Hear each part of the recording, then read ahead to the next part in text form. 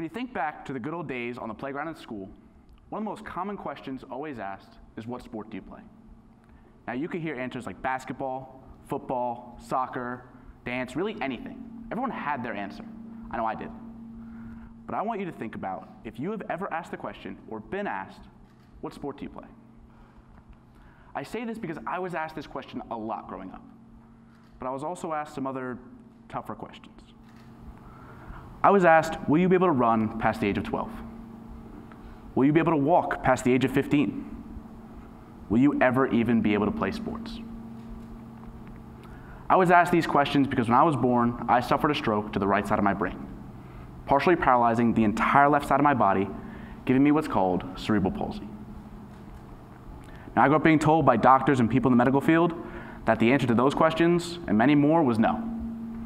No, I won't run. No, I won't walk. No, I won't play sports.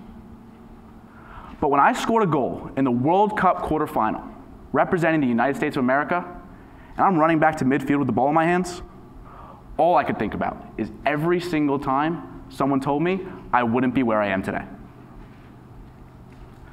Now, I definitely feel like I skipped a couple chapters there, but that's why I'm here, to share my journey and my own pursuit of progress through dealing with cerebral palsy, becoming a national team soccer player, and founding a nonprofit organization. But where to start? Where else can you start other than what is cerebral palsy? Well, CP is a physical disability caused by the brain's inability to signal the muscles to do what they're supposed to do. For me, it's my entire left side. See, I have bad weakness, poor muscle movement, poor coordination, bad balance. Really anything that requires my left side to do something muscular, I'm not very good at. But you may look at me now and say, what the heck is this kid talking about? He walks, talks, and looks perfectly fine. Thank you, I try. But it wasn't always this way. See, I had to go through years and years of doctor's offices, PT appointments. I had to wear a brace. I even got Botox. I know, I'm absolutely glowing. But no, the Botox was for my calf and my hamstring, for the sole goal of for me to walk better.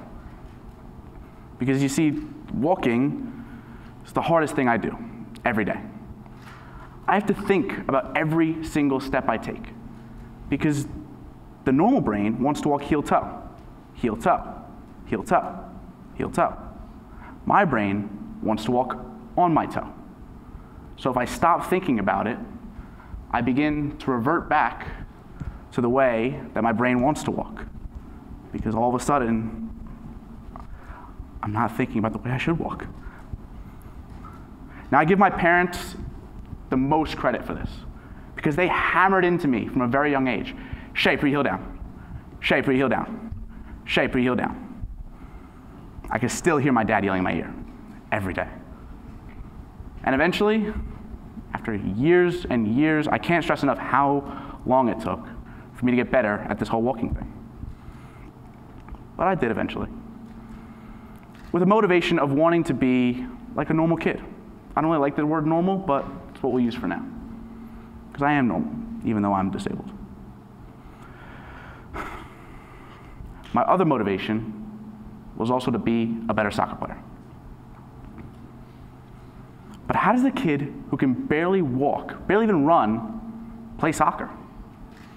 Well, in short, I couldn't. If I tried to kick a ball, I fell over. If I tried running, I fell over. I ended up on the ground. I just wasn't very good. I couldn't keep up. See, the problem that I and thousands of other kids across the country face with cerebral palsy is we get given up on. Because everyone knows as you get older, sports get more competitive. And some of the first kids that get weeded out are kids with disabilities. I was no different. See, I started playing soccer because of my dad. He was the town soccer coach. Everyone knew who he was. They still do. So of course his son's going to play soccer, right? When he turns out disabled, seems like there's other plans. But that's when my dad had another plan. He created an extra team on an extra club just so that I could play. Who does that? Parents do. So I got to play. And on this team, I got that chance to play maybe 5 minutes a game because I still wasn't very good. I still fell over all the time. But I got to play. And I also got something else. I got to learn a sense of determination, drive, grit, whatever you want to call it, that I know I wouldn't have otherwise.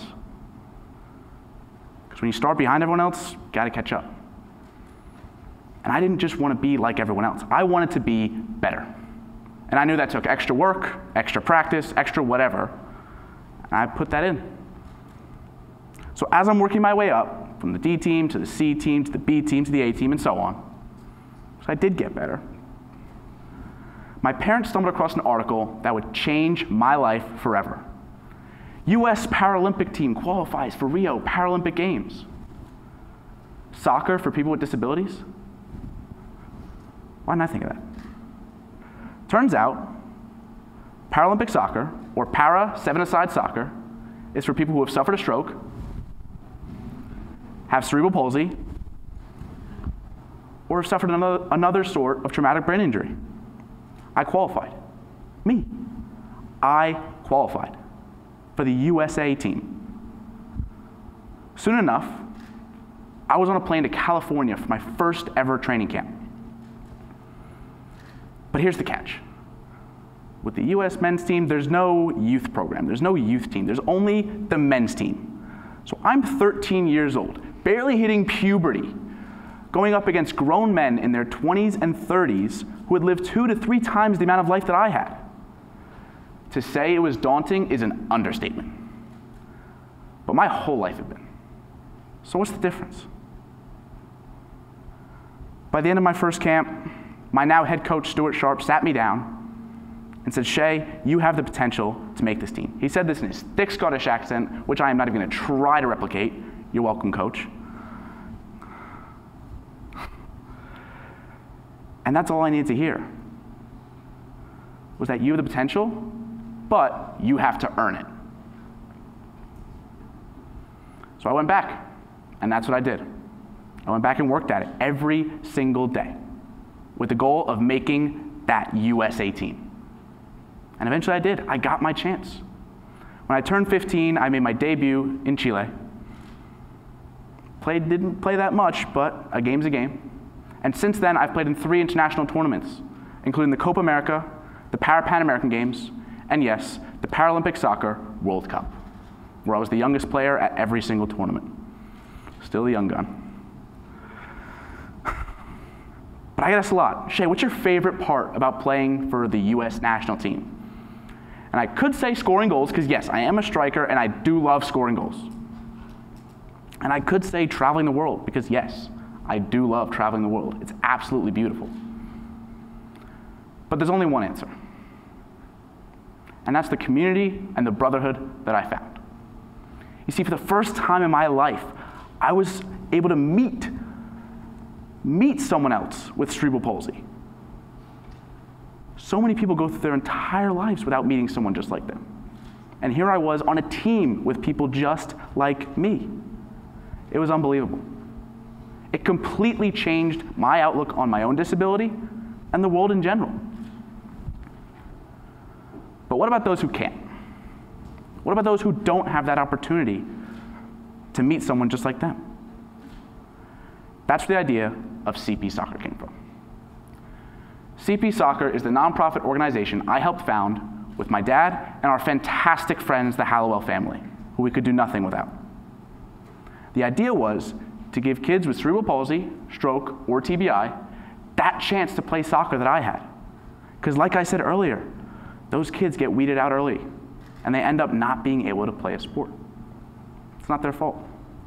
But we wouldn't let that happen. Not us. We provided that place where they can play. And we started in my home state, New Jersey, and since then we've grown exponentially.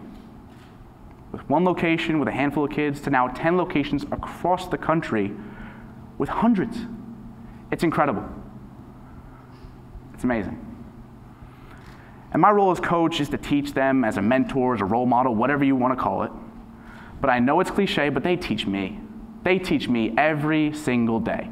I've learned new ways to tie my shoes. I've learned new ways to play video games, new ways to do basic things that I wouldn't have thought of this way. It's creative. It's amazing. I learned to adapt and I learned to thrive. All from them. I love the time I spend there.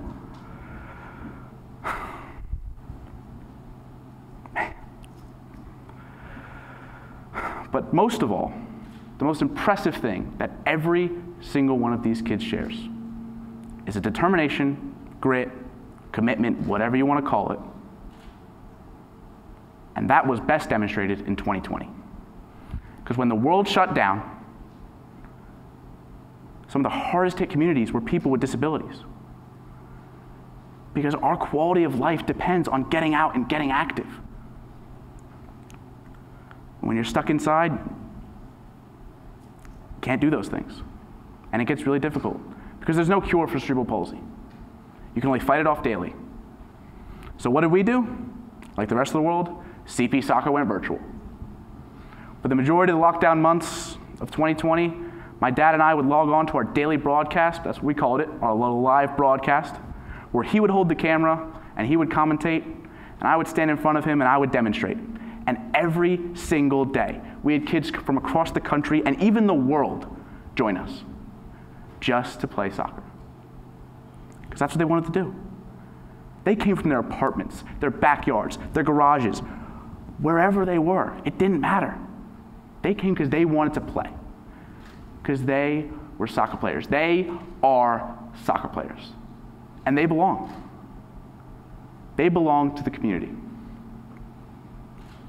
They belong somewhere where they can finally fit in, where everyone just gets it. They get why you're tired at the end of the day. They get why you're sore. They get all these things. And there's comfort in that. But that's not my favorite part. My favorite part, above all else, is that when these kids get asked that question, what sport do you play? They don't have to say, oh, I just do physical therapy, or, oh, I don't play sports because I can't keep up. They now get the chance to say, I play soccer. What team? CP soccer. That's special. Thank you.